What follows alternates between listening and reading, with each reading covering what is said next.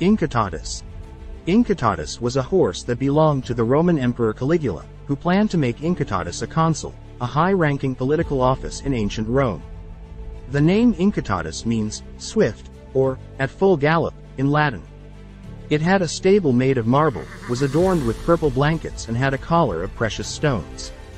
Caligula invited Incitatus to dine with him at banquets, providing the horse with a golden feeding trough. It's important to note that many of these stories about Incitatus come from sources that were written long after the events occurred, and some